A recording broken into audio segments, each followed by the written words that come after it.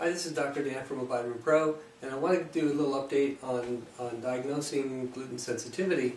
Now, most people, of course, diagnose themselves. You know, they read about it and they think, well, you know, maybe some of these problems I'm having, this chronic inflammation or autoimmune disorder or whatever, might be related to gluten. So they go out on a gluten-free diet, and sure enough, they feel better, and all is good.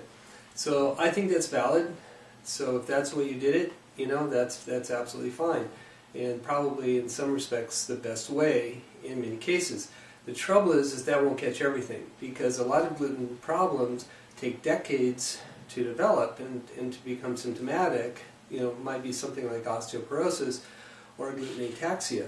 So if you've got something like that going on, you're not going to want to wait for the symptoms to show up in order to go on a gluten-free diet, see if they go away. Because once you've had that much bone damage or brain damage, you know, who knows if that's going to come back all the way. So in that case, your best indicator might be maybe another autoimmune disorder that seems totally unrelated, like maybe a Hashimoto's thyroiditis picks up, or maybe a first-degree relative that you know is also gluten sensitive. If that's the case, you probably are too. So it's good to get tested. Now, as far as testing goes, the testing isn't perfect, but it's getting better, and I would say it's pretty good these days. But I'm talking about testing that's done by specialty labs, not what you're going to find at LabCorp or Quest or your garden variety lab, because they're still going to look for just maybe tissue transglutaminase or maybe some gliadin antibodies or something. But those only show up if you've got a fairly advanced celiac disorder. And since I brought up celiac, keep in mind that even if you have full-blown celiac disease and you show up at a medical doctor's office, chances are that they're going to miss it anyway. In fact, the chances are about 2% that they'll pick it up, because most doctors just are not up to speed on this. And I think that's going to get better.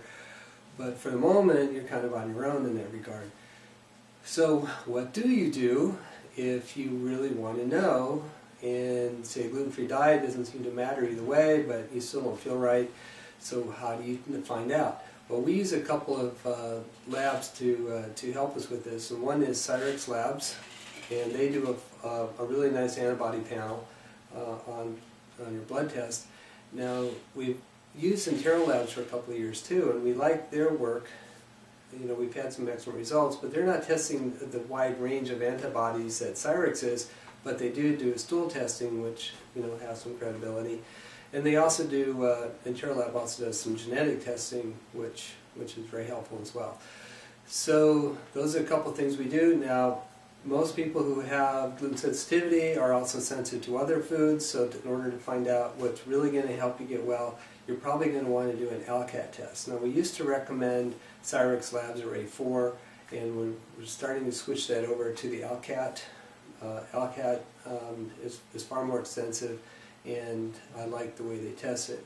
So there will be more information on that on the website at Vitamin Pro, but that's a basic update on diagnosing gluten sensitivity today. This is May 2012. Hopefully that's helpful for you. Thanks a lot.